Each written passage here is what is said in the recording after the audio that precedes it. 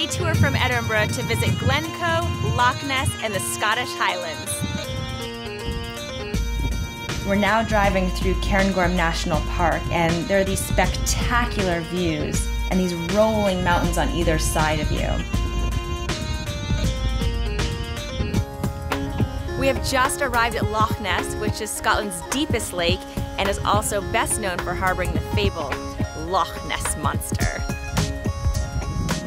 Once you reach Loch Ness, there are so many things to do here.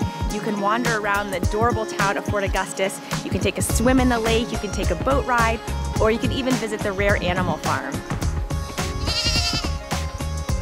I want to see that the Loch Ness is my favorite place here. Our tourist guide is really nice, and you will listen to a lot of interesting stories about Scotland. If you have chance, just go here.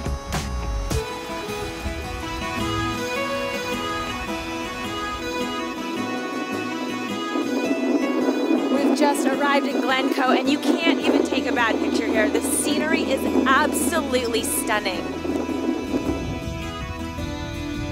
From the serene waters of the Loch Ness to the spectacular views of Glencoe, this tour is the ultimate way to see the Scottish Highlands.